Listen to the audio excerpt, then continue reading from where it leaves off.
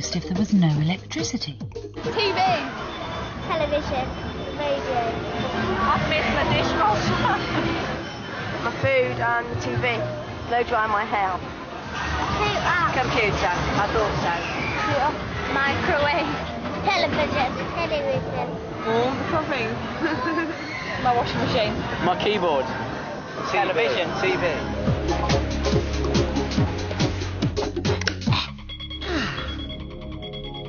This village in Peru doesn't have electricity.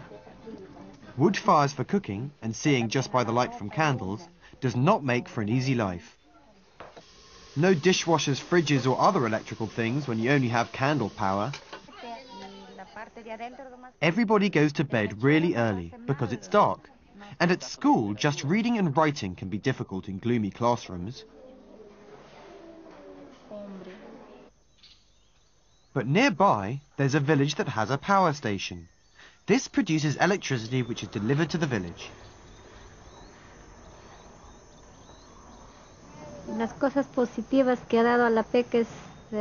The most positive thing which it has brought to La Peca is electric light. With electricity, we can have activities at night.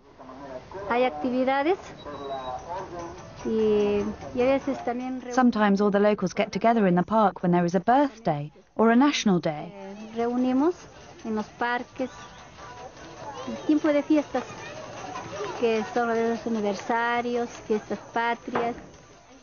Her daughter Jessica is pleased to have electricity too. It is important because at night you can do your homework. Some people use it to watch television so that they can watch films at night. It means you can go out too. You can go to the park at any time because there is electricity. When there is no light, you can't go out.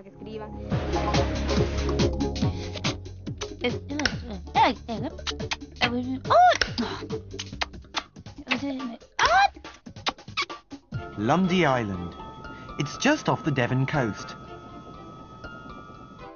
There are some houses in Britain that can't be connected to the mains electricity supply.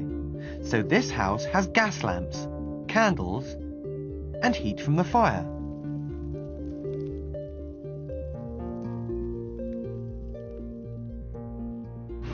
But there is some electricity for the village on the island. There is a generator which runs on oil, generating electricity for the people on the island. But oil is expensive, so to save this fuel, it gets switched off every night at midnight.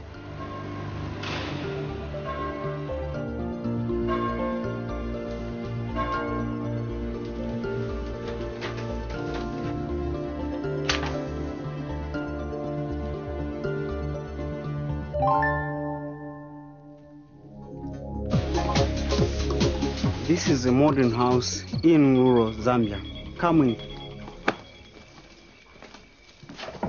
I haven't got electricity. I use paraffin for my light, and I use candle, and I use car battery to power my record player, and I had the stereo. I use small batteries to operate my radio cassette.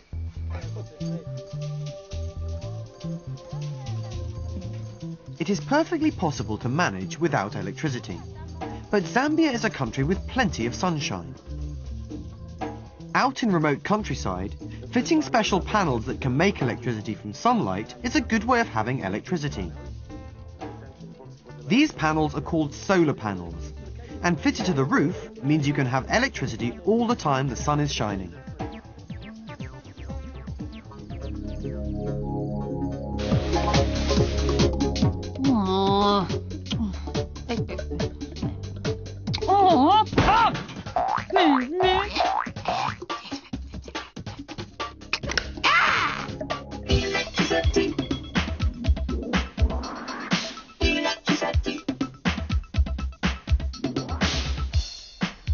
So, time now for the big question. Where does all this electricity come from? I mean, in the countryside, they have lots of pylons and electrical cables that carry the electricity over the land. But here in the city, there's no room for pylons, so where does it come from? Well, the answer is under the ground. Wait a minute, it's an earthquake. Oh, something's happening. Oh, the pavement's moving. This is the secret entrance to a world of electricity that is beneath your feet. Come along and we'll have a look at it. Here we go. Down these stairs, down these stairs. Now, mind how you go down the stairs. Now, did you know that there are over 29,000 kilometres of electrical cables that are buried deep within the city of London? Now, the thing is, if you put them end to end, they would stretch from London to Australia. Now, come along, down here. Ha! And there are lots of these electrical substations all over London. And inside this room, this is where everything happens. So come with me. Now, this is where it all happens. You see, each of these separate switches control the electrical supply that make all of the lights in the city of tourist London light up. It's absolutely brilliant. Grand buildings, Trafalgar Square, and take a look at this one, Trafalgar Square Fountain. And there are others besides that control cinemas and theatres and restaurants. And if I was to throw any of the switches, I could plunge them into total and utter darkness.